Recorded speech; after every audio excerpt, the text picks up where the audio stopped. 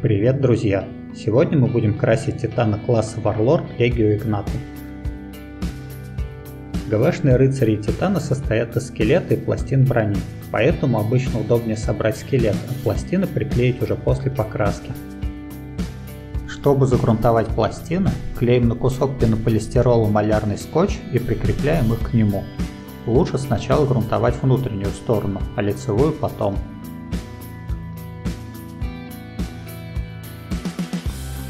Нанести металлик можно либо аэрографом, либо трайбрашем. И тут я позволю себе небольшое лирическое отступление. Драйбраш очень недооцененная техника. Обычно ее считают исключительно новичковым способом по-быстрому выделить грани, но она позволяет делать и текстуру, и плавные переходы. Даже если просто взять кисточки с разным ворсом, эффект уже будет отличаться. Здесь одна пластина задрайбрашена кисточкой из щетины, а другая кисточкой для макияжа. Согласитесь, разница вполне заметна. А если шкряпать не в одном направлении, а круговыми движениями, эффект уже третий. Это я к тому, что нет новичковых и не новичковых техник, вопрос исключительно в том, как их применять.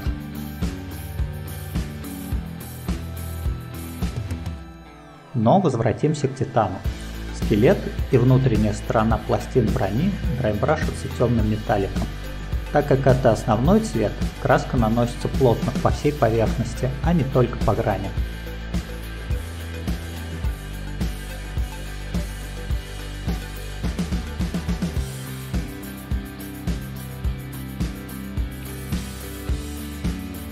Хромом выделяются обращенные вверх грани. Хром очень яркий, поэтому важно не мазнуть лишнего. Движение кистью должно быть точным, как взмах меча самурая.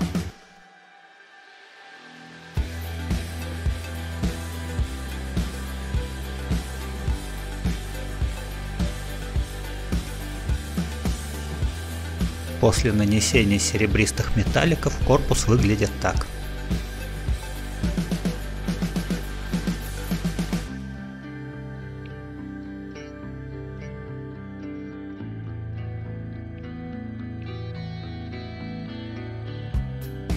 Бронзой выделяются детали и окантовки на корпусе.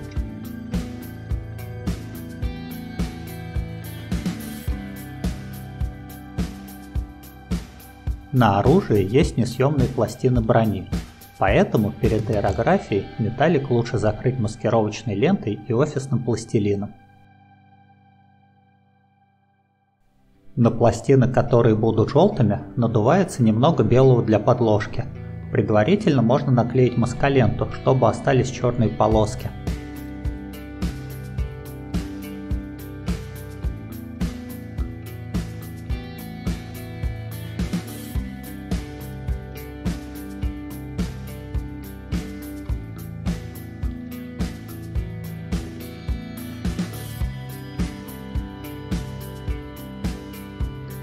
Затем пластины задуваются в желтый.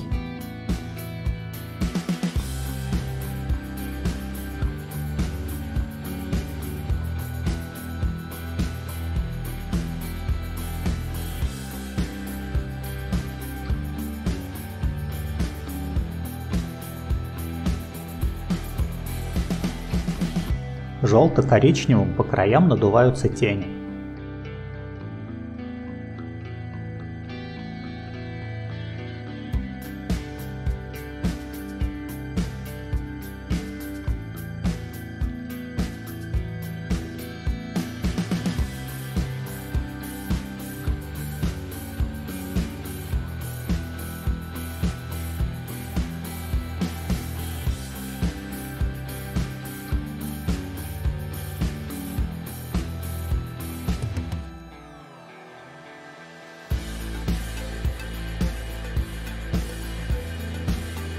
Красные пластины покрываются кэнди краской под мрамор. Для этого сначала на черный через трафарет надувается подложка хромом. В качестве трафарета можно использовать металлическую губку или предварительно растянутую до дыр чуть влажную салфетку из нетканки. Нужно стараться, чтобы трафарет прилегал к поверхности как можно плотнее и дуть аэрографом под одним углом.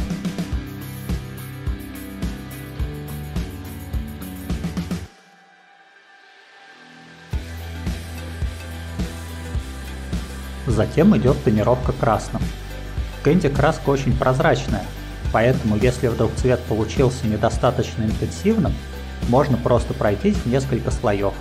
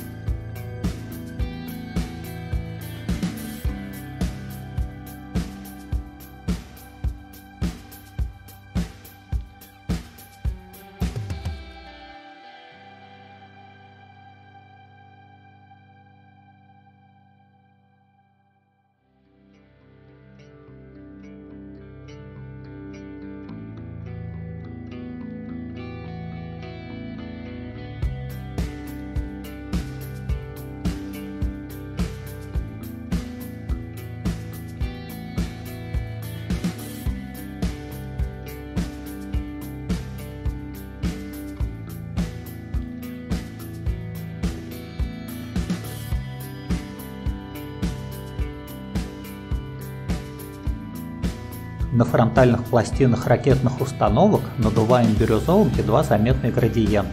Он будет хорошо контрастировать с красным. Ракеты красим в темно-красный. Сначала проходимся с одной стороны, потом переворачиваем и красим с другой.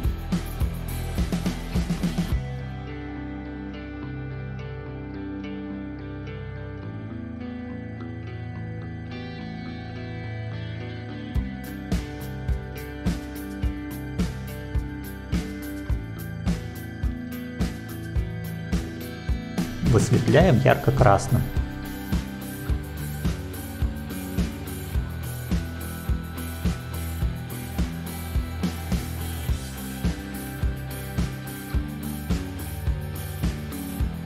Теперь декали. Вырезаем декаль с листа, смачиваем водой и ждем, пока она не начнет двигаться на подложке. Затем смачиваем водой поверхность, кисточкой сдвигаем на нее декаль и выравниваем.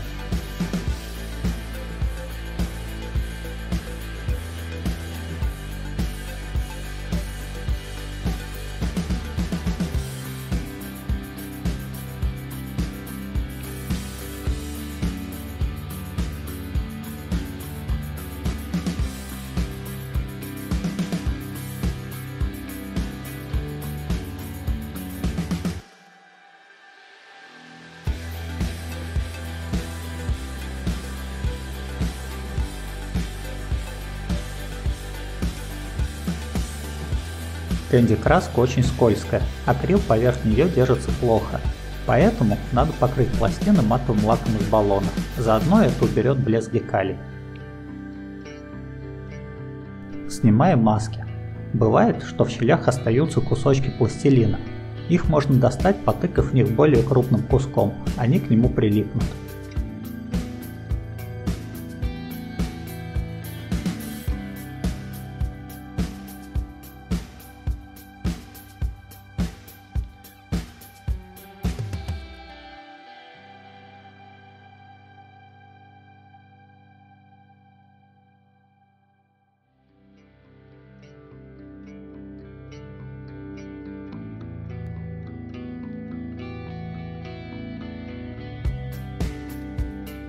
К сожалению, лак прореагировал с белыми декалями странным образом, и они местами потеряли цвет и вспучились.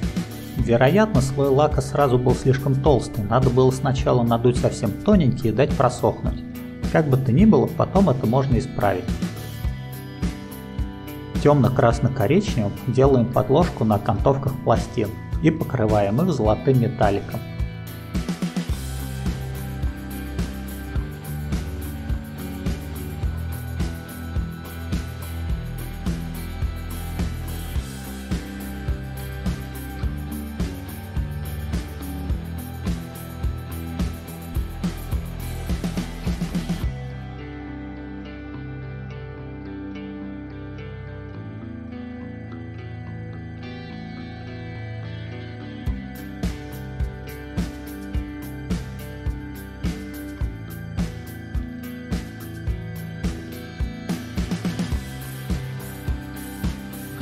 Рисуем простым карандашом эскиз для полосок, потом закрашиваем их в черный.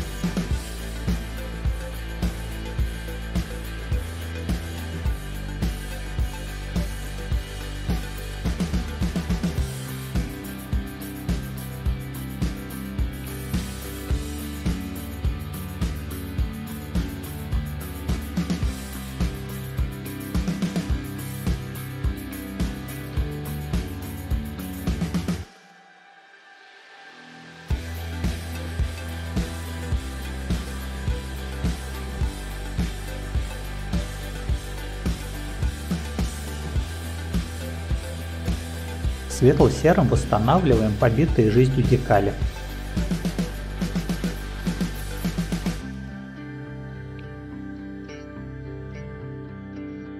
Закрашиваем половину шестеренки на плечах светло-серым, вторую половину черным. Высветляем белым и бирюзовым соответственно.